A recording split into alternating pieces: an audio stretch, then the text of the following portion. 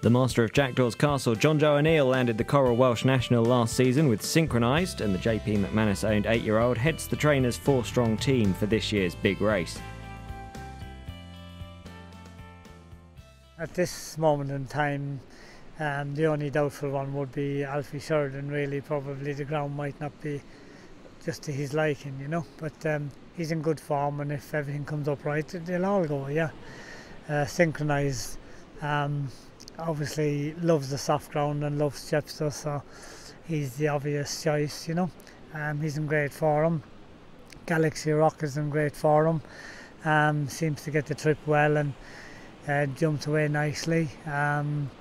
Not sure about the ground for him either. I think he's a better horse on better ground, but he has won on softer, heavy ground over hurdles, but in a different competition, like, you know. So we'll have to wait and see. But he's in good nick, and Abba Supreme, he'd be a bit like Synchronised. He likes a cut in the ground and that.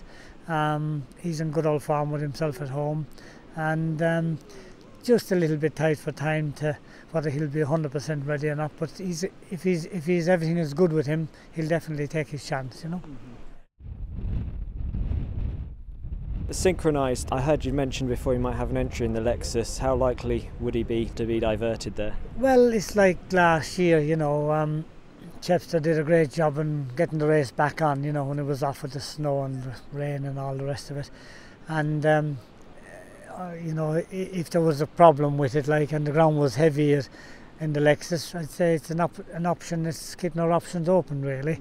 I'd say the Welsh National is his favourite, but if things went wrong, you never know what's going to happen in a few weeks. But as we're speaking now, everything is okay, and we'll be going for the Welsh National, you know.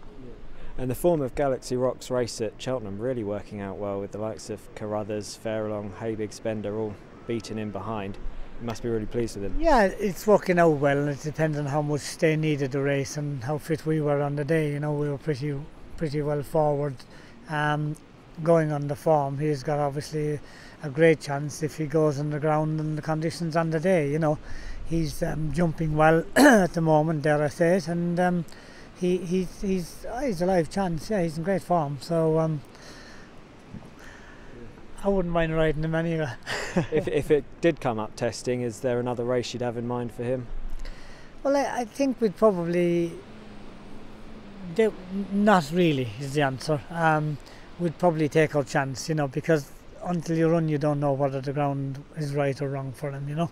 And it's a good prize, and at the end of the day, it's the Welsh National, so the plan is to run him there at the moment. If he didn't go there, we probably wouldn't be in a rush to go anywhere with him for a week or two after that, you know. And longer term, are you thinking Aintree for that one? Well, he'd get in at the moment anyway with his handicap rating, you know, so it's an option. But I'd like to see him run here first, and then, or in another good long distance race, and we'll see how we go. But he definitely will be making the entry anyway. Also on course for Aintree is 2010 Grand National hero Don't Push It. The 11-year-old was third to Balla Briggs in this year's race, and back in action with a pleasing 6th over hurdles at Cheltenham last month. He's in great form at home. He's in good shape. He's running well. He ran well at Cheltenham last time over hurdles. He seems to have the appetite for the job still, so that's the main thing really, and we're very happy with him, so that's the plan, you know. So hopefully get a run into him, or maybe 2 before the National, and here we come. Are they likely to be over hurdles? It wouldn't really matter, whatever suits him at the time when he's right, you know.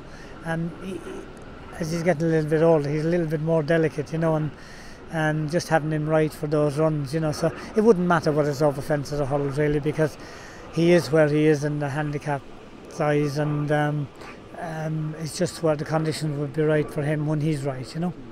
And have you got any news on Alberta's run, winning comeback at Aintree, but off the track since? Yeah, scanned well the other day, and the treatment seems to be working. It's early days yet. We scan him every month from here on. He is swimming now, so that's a good sign.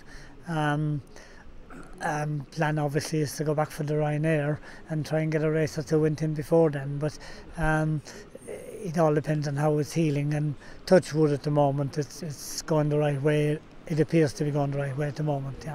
And you think at his age he could come back from an injury like this? I hope so. Ligaments and suspensories are tricky ones. You can never give a forecast on them really. Sometimes they're going great and all of a sudden it just stops, and we just have to play that by ear really. But the vets are very hopeful at the moment, and he's in great form with himself, and we can only be hopeful. We can't be confident at this stage.